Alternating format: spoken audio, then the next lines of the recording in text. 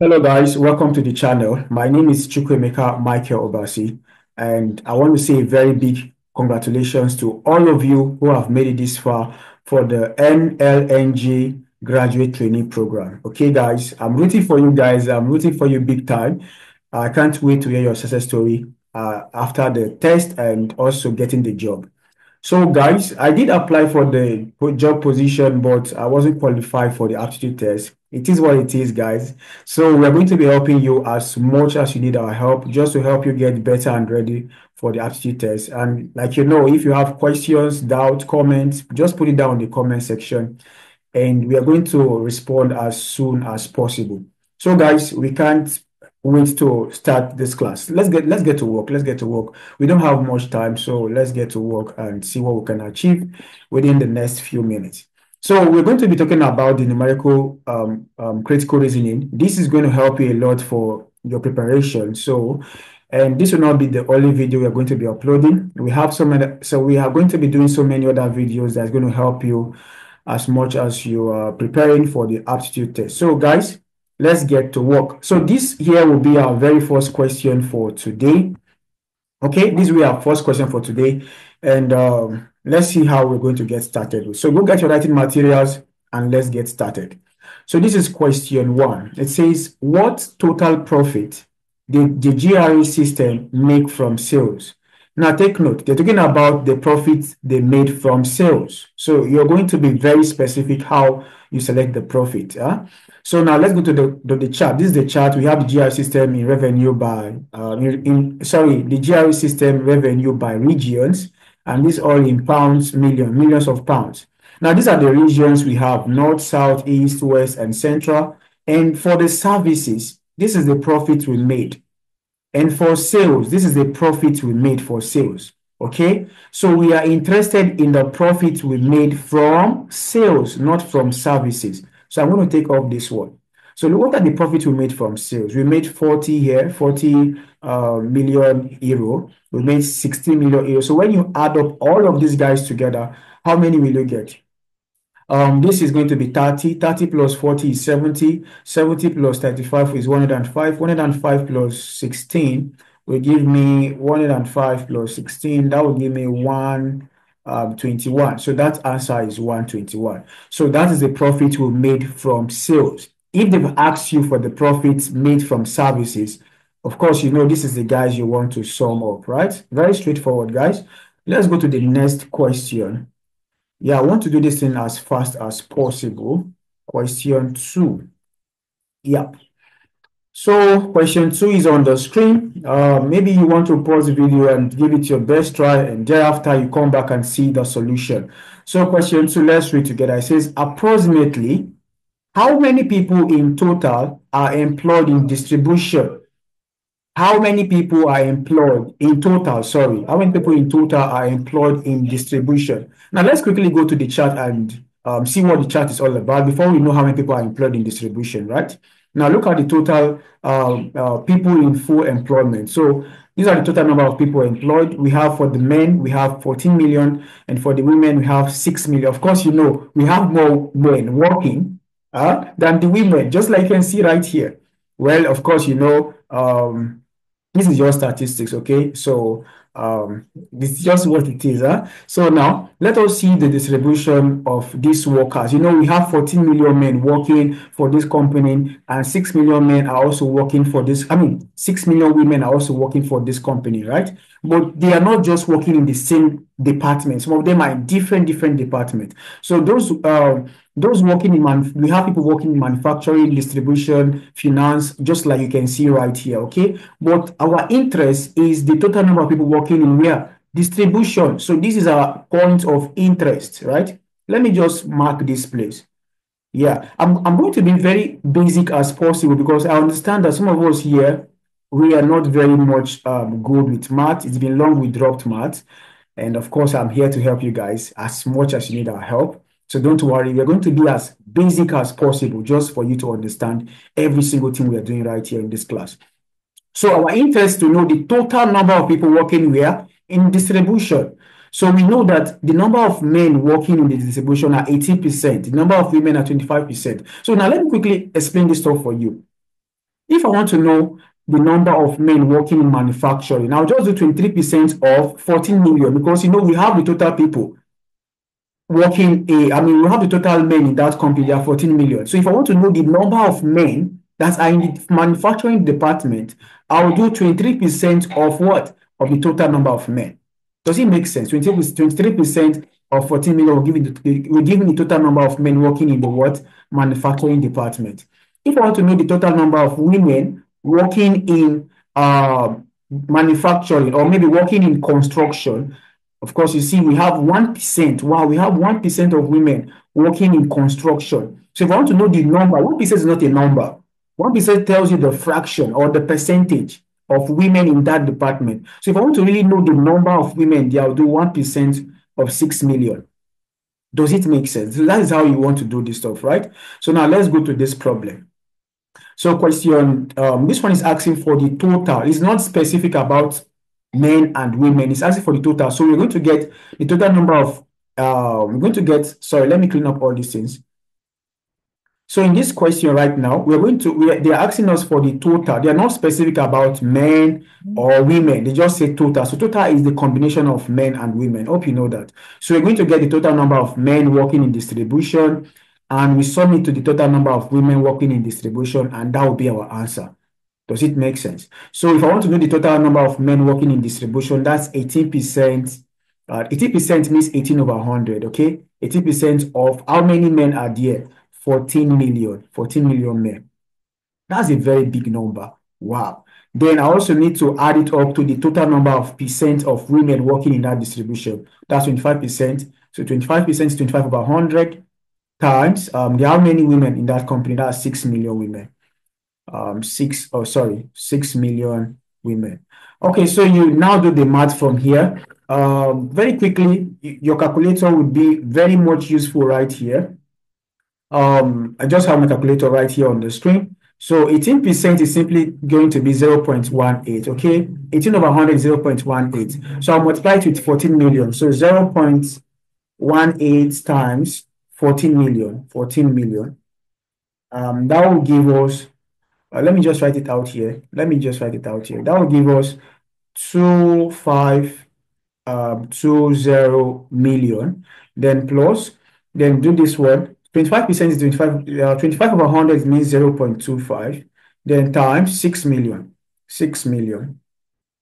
So the number of women in that distribution is 1.5 million. Of course, what do you want to do from here? You add it up together. Just go ahead and add it up together. So you know the total people working in distribution. So add it up to 2520, right? And 000. So that's going to give us 4 million, 4,020,000. So that's what it's going to give us, 4,020,000. But they are asking approximately. So when you approximate these guys, you're going to get 4 million. So that is the answer for question 2. It's quite long, right? But then you understand I'm just trying to explain. Okay, I'm not trying to be very fast in this problem. I'm only just trying to explain so that you understand it and so that you'll be able to solve questions that are in this context. Okay, so I'm not rushing here, just trying to make you understand every single process I'm doing. So if you're actually getting all of these things you are doing, let me know in the comment section, guys, so that I'll be motivated to make another video for you. So question 3, let me clear up this stuff. Question 3 again is here. Okay, this is question 3. Let's read together. It says, if the wage bill for year 2001 was 4 million pounds, what was the wage bill for year 2000? Now, they told us the wage bill for year 2001 is 4 million pounds. Now, they are asking for the wage bill for year 2000. Can you tell me the answer? Of course, it's not possible because there is no relationship between what happened in 2001 and there's no relationship or there's no connection between this year and this other year. If you went further to look into details, you can see in taxation 25% here, 25% here. In materials, 20% here, 15% here. Things are changing. If you make 1 million today, how will I know how much you make tomorrow? when things are changing every day. But there's no connection. But if they tell me you make 1 million naira today, you did this stuff, and the next day, how much are you going to make? If all of those things are remains constant, then I can say you can make 1 million because all of those things are constant. But you can see things are changing, so we cannot tell, or there's no proper relationship. There's no enough information to tell us what the wage bill for year 2000 would be. So the answer is I cannot say. Okay, yeah. So this is the third question. Let's go to the fourth one. The fourth question here, I don't want the video to get so long. Maybe I might have to pause it here and do another one. Okay, let's see this one. It's already on the screen. Let's see this one. Let's do this one together, and possibly we might stop very soon. Okay, so this is another question category now. You can see this is another chart problem. We are done with that particular category, so we are in another category right now. So how do we go about solving this particular problem? Okay, now the first thing you want to do, you want to read the question as much as you can. Try as much as you can to understand the question. That's the very first thing I would want to say. And try as much as you can to understand the chart. This is a chart. This is here is another chart. So how do we understand this chart? Now let's go to work.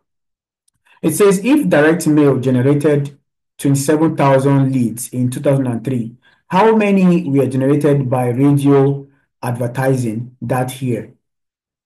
Okay, this question is very tricky and it's only called for your attention because I'm going to try as much as I can to explain it for you guys. So let me show you something real quick before we come back to this problem.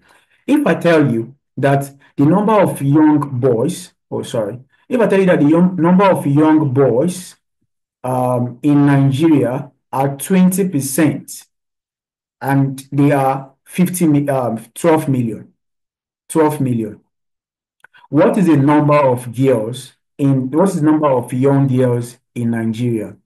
What's the number of young girls in Nigeria if they are 30%? Okay? What's the number of young girls in Nigeria? Now, I'll rephrase this question. The number of young boys in Nigeria are 20% and they are 12,000. Okay? Or let's say 12 million, right? Let's make it a lot more reasonable. 12 million. Okay? So the number of young boys are 20% and they are 12 million. All right? Now, what is the number of young girls in that same country? Now, if you know the total population of that country, what will you just do? You just do 30% of the total population, right? You get the number of young girls in that country. So how do we now get the total population? We can get it from this first statement here. Look at it here. They said 20% of the total population. Let's say the total population is P. That will give us 12 million boys. I will say that again. 20% of the young boys in Nigeria are 12 million. So if for us to get the 12 million, we need 20% of a certain number of people. We need to do 20% of the total population, right? To get the 12 million. But we don't know the total population. Well, let's call it P. So it means 20% of P will give us the number of young boys in Nigeria, which is 12 million. Does it make sense to this point? So 20% is just 20 over 100, right? Which is 0.2. So times P is 0.2 P equal to 12 million, right? So what I'm about to achieve, I'm about to achieve the total population in that country so that I can get the number of young years by doing 30% of that total population, right? So of course you divide everybody by 0.2, like this, 0.2.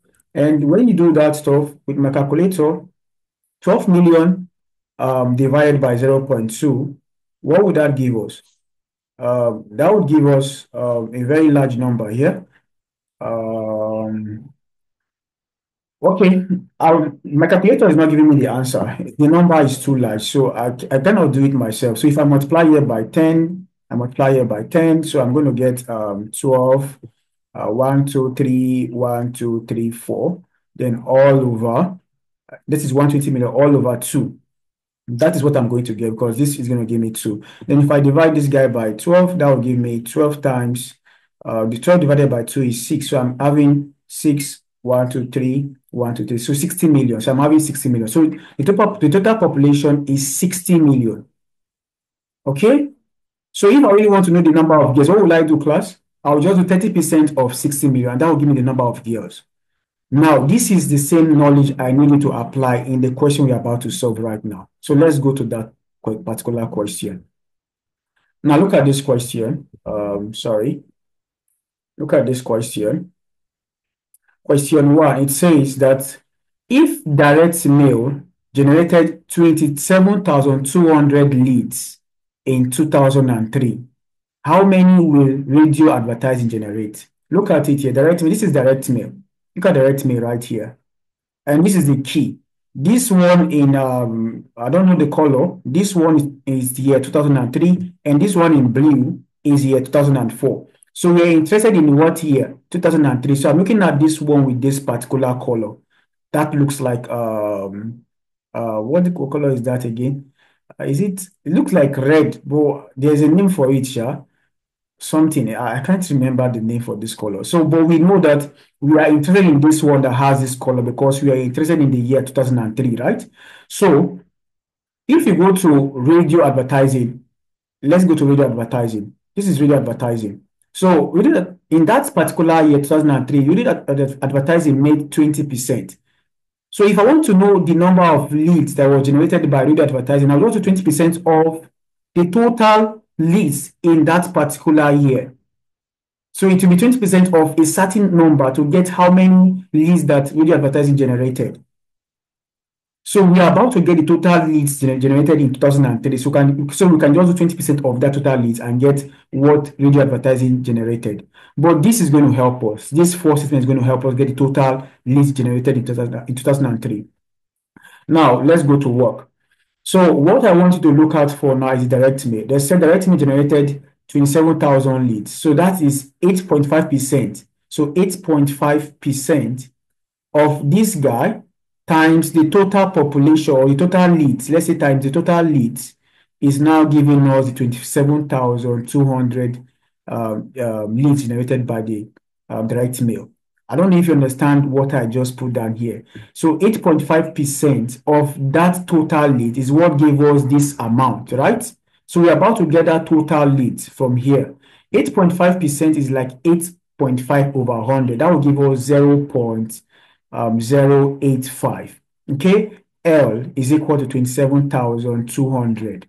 So of course, you divide everybody by 0.085 and divide it by 0.085. That will give us calculator, we have 27,200 divided by 0.085.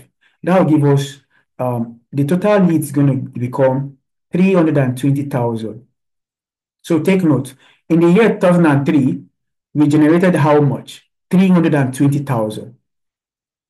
In the year 2003, we generated how much? 320,000 leads. So if I want to know how much that the radio advertising contributed to this, I'll just do 20% of this total. So I'll just do 20%, which is 20 over 100, of this total, which is 320,000. That's how I'm going to know how much leads that the radio advertising generated. So if you do that here, that's going to give us times 0.2. That's going to give us 64,000. Okay? So it means that radio advertising generated 64,000 leads in the year 2003. Direct email generated 27,200 leads in the year 2003. So the answer is 64,000 because they are interested in what radio advertising generated. I don't know if this explanation is clear enough. Maybe I might have to stop here. You go over it. Tell me if you want more of this video in the comment section so that we know how many more videos we're going to make for you guys in preparation for your NLNG aptitude test.